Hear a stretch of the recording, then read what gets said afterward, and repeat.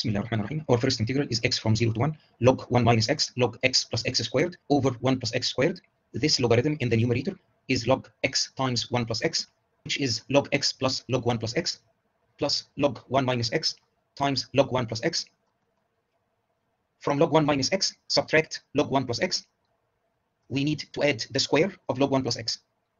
This bracket is log 1 minus x over 1 plus x. For this product, use the identity alpha beta equal to 1/2 alpha squared plus 1/2 beta squared minus 1/2 alpha minus beta squared. Log x times log 1 minus x is 1/2 times the square of log 1 minus x plus 1/2 times the square of log x minus 1/2 the square of log 1 minus x minus log x. This bracket is log 1 minus x over x. Let's start by integrating this term here after dividing it by 1 plus x squared. Use the change of variables y equal to 1 minus x over x. If x is 1, y is 0. If x tends to 0 from above, y tends to plus infinity. X is 1 over 1 plus y. Dx is minus dy over 1 plus y squared. The numerator becomes the square of log y. 1 plus x squared is 1 plus 1 over 1 plus y squared. Here is dx. Multiplying, we get 1 plus y squared plus 1, which is 2 plus 2y plus y squared. For this part, use the substitution y equal to 1 minus x. We get the square of log y in the numerator. The denominator becomes 1 plus the square of 1 minus y, which is 2 minus 2y plus y squared. The limits of integration are still from 0 to 1. What about this term? The integral from 0 to 1 is equal to the integral from 0 to infinity, written here using variable y, minus the integral from 1 to infinity. Do the change of variables, y equal to 1 over x. When x is 1, y is 1. When x tends to infinity, y tends to 0. The denominator is 1 plus y squared. The numerator is the square of log 1 plus 1 over y, which is the square of log 1 plus y minus log y. This integral is here. Expand the square as the square of log 1 plus y plus the square of log y minus 2 log y log 1 plus y. Split into 3 integrals. The integral with the square of log 1 plus y is exactly the integral on the left-hand side with a minus sign. We can move this to the left-hand side. We get double this integral. Dividing both sides by 2, we get that this integral is 1/2 the integral y from 0 to infinity of the square of log 1 plus y over 1 plus y squared, written here using the variable x, plus integral y from 0 to 1 log y log 1 plus y over 1 plus y squared, minus 1/2 integral y from 0 to 1 the square of log y over 1 plus y squared. In this integral here, do the substitution x equal to y minus 1. The numerator becomes the square of log y. When x is 0, y is 1. When x tends to infinity, y tends to infinity. The new integral is now from 1 to infinity. In the denominator, we get 1 plus y minus 1 squared, which is 2 minus 2y plus y squared. Now let's process this part. Let y be equal to 1 minus x over 1 plus x. When x is 0, y is 1. When x is 1, y is 0. X is 1 minus y over 1 plus y. And 1 plus x is 2 over 1 plus y. Dx is minus 2 dy over 1 plus y squared. This logarithm becomes log y. That one becomes log 2 over 1 plus y, which is log 2 minus log 1 plus y. So we can split this into 2 integrals. In one of them, we have log 2 times log y. In the other, we have log 1 plus y times log y. We can evaluate this integral using this useful result. Integral x from 0 to 1, x to the a, log x to the b, is minus 1 to the power b, gamma of b plus 1, divided by 1 plus a to the power 1 plus b. What we do here is that we write 1 over 1 plus y squared as a series summation over non-negative integer j of minus 1 to the j, y squared to the power j. Then we integrate term by term. We have the integral y from 0 to 1, y to the power 2j times log y. Using this result, the numerator is minus 1 to the power 1, which is minus 1. Gamma of 2 is 1. Downstairs, we get 2j plus 1 squared. This sum here is minus 1 times Catalan's constant, 1 over 1 squared minus 1 over 3 squared plus 1 over 5 squared minus 1 over 7 squared, and so on. This part is minus g log 2. This is the integral of interest. It was split into 5 integrals. We manipulated 4 of them. This one is minus half integral y from 0 to infinity, the square of log y over 2 plus 2y plus y squared. That one is 1/2 integral y from 0 to 1, the square of log y over 2 minus 2y plus y squared. Note that here we have plus 2y, there we have minus 2y. This integral is the sum of 3 integrals. One of them is exactly this integral here, but with a minus sign. These terms go away. We have another integral 1/2 y from 1 to infinity, the square of log y over 2 minus 2y plus y squared. The integrand here is exactly like this integral. This is from 0 to 1. Here the limits are from 1 to infinity. So these two integrals can be combined as 1/2 integral y from 0 to infinity, the square of log y over 2 minus 2y plus y squared. We also got that integral, but we got its negative from this guy. So the integral of interest is this integral plus this one minus g log 2. Both integrals are from 0 to infinity. Let's combine them. After simplifying, we get that the integrand is 2y, the square of log y over 4 plus y to the power 4. Do the change of variables, y equal to square root 2, square root u, taking 1/2 out of the bracket. We get 1 over 4. Taking this 4 as a common factor, we have 1 over 16. Then we have this 2 here. Square root 2 times square root 2 over 2, that's 1. The outside factor is 1 over 8. The denominator is 1 plus u squared.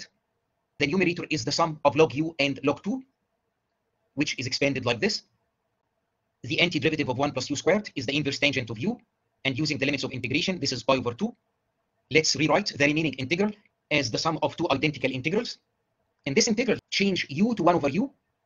We get the same integrand, except that this 2 log u becomes minus 2 log u. Recombining the two integrals, these are cancelled. We get 1/8 times integral u from 0 to infinity, the square of log u divided by 1 plus u squared. Replace u by the square root of t. We get 1 over 64. The integral t from 0 to infinity, t to the minus half, over 1 plus t, times the square of log t. If we have an integral like this, without the logarithm, and with this power written as eta minus 1/2, differentiating under the integral sign twice with respect to eta gives us this integral of interest, so we can write it as 1 over 64, the second derivative with respect to eta of this integral here, which is beta of eta plus 1/2, and 1 minus eta plus 1/2. That's beta of 1/2 plus eta and 1/2 minus eta. This is gamma of 1/2 plus eta times gamma of 1/2 minus eta divided by gamma of 1, which is 1. Using the reflection rule, this product of gamma functions is pi times the cosecant of pi times eta plus 1/2. This is the secant of pi eta. When we differentiate twice with respect to eta, we get pi squared times pi, that's pi cubed. The last step is to differentiate the secant twice and evaluate the derivative at 0. We get 1, so this part here is pi cubed over 64. Integral x from 0 to 1, log 1 minus x, log x plus x squared over 1 plus x squared is pi times the square of log 2 over 16 minus g log 2 plus pi cubed over 64. Our second integral is a fractional part triple integral. X, y, and z from 0 to 1, x plus y plus z cubed times the square of the fractional part of 1 over the sum. The fractional part of real number alpha is alpha minus the floor of alpha. The floor of alpha is the greatest integer less than or equal to alpha. The fractional part of 1 over x plus y plus z is 1 over the sum minus the floor of 1 over the sum. Expanding the square, we get 1 over the sum squared plus the floor squared minus 2 over the sum times the floor of 1 over the sum. We can split into two integrals. In the first one, we need to integrate the sum. In the second one, we have the floor and its square. When we integrate with respect to x, we get 1/2 x plus y plus z squared. Using the limits of integration, we get 1 plus y plus z squared minus y plus z squared. When we integrate this part with respect to y, we get 1/3 1 plus y plus z cubed minus y plus z cubed. Using the limits of integration, we get 1 over 3. When y is 1, we have 2 plus z cubed minus 1 plus z cubed minus, when y is 0, we have 1 plus z cubed minus z cubed. All in all, we have 1/2 times 1/3, that's 1 over 6. The integrand is 2 plus z cubed minus 2 times 1 plus z cubed plus z cubed. Integrating with respect to z, we get that this integral is 3 over 2. For the integral involving the floor function, I use the change of variables, u equal to x plus y plus z, v equal to x plus y, and w equal to x.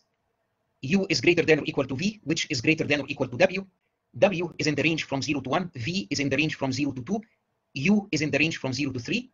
Dx, dy, dz is equal to dw, dv, du over the absolute determinant of this Jacobian matrix. The absolute determinant is equal to 1. U, which is the sum of x and y and z, is in the range from 0 to 3. However, if u exceeds 1, its reciprocal is less than 1, and the floor is equal to 0. The good news is that when we do the triple integration with respect to u, v, and w, we need only to consider the case in which u is from 0 to 1. V is less than u, so v is integrated from 0 to u. W is less than v, w is integrated from 0 to v. The integrand is u cubed times the square of the floor of 1 over u minus 2 u squared times the floor of 1 over u. If we integrate with respect to w, we get v. If we do the integral v from 0 to u of v, we get 1/2 u squared. The last integral to manage is 1/2 integral u from 0 to 1, u to the power 5 times the square of the floor of 1 over u minus 2 u to the power 4 times the floor of 1 over u. U is between 0 and 1. 1 over u is greater than 1. If 1 over u is between the positive integer m and m plus 1, the floor of 1 over u is equal to m. Taking the reciprocal of all sides, we get that 1 over m is greater than or equal to u, which is greater than 1 over m plus 1. This integral is written as a sum of integrals. Specifically, we sum over positive integer m, integral u from 1 over m plus 1 to 1 over m, u to the 5 times m squared minus 2 u to the 4 times m. The antiderivative of u to the 5 is 1 over 6 u to the power 6. This is what we get when we use the limits of integration. The antiderivative of u to the 4 is 1 over 5 u to the power 5. We get this part here. We need to evaluate the sum. I will try to obtain telescopic sums. M squared over m to the 6, that's 1 over m to the 4. We want to have minus 1 over m plus 1 to the power 4. But what we have is m squared over m plus 1 to the power 6. We can write m squared as m plus 1 squared minus 2 between brackets m plus 1 plus 1. This 1 times m can be written as m plus 1 minus 1.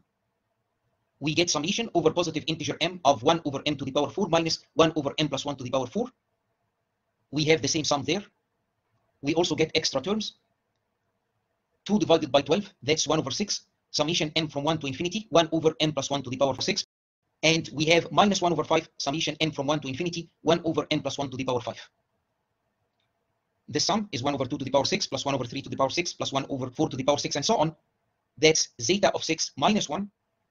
Because the power here is 5, this sum is zeta of 5 minus 1. This telescopic sum is 1. Our final result is zeta of 6 times minus 1 over 12 plus zeta of 5. It's multiplied by 1 over 6 minus 1 over 5. That's minus 1 over 30. The sum of the other terms is exactly equal to 0. So this integral with the floor function is equal to minus 1 over 30 zeta of 5 minus 1 over 12 zeta of 6. To obtain our integral of interest, we add 3 over 2.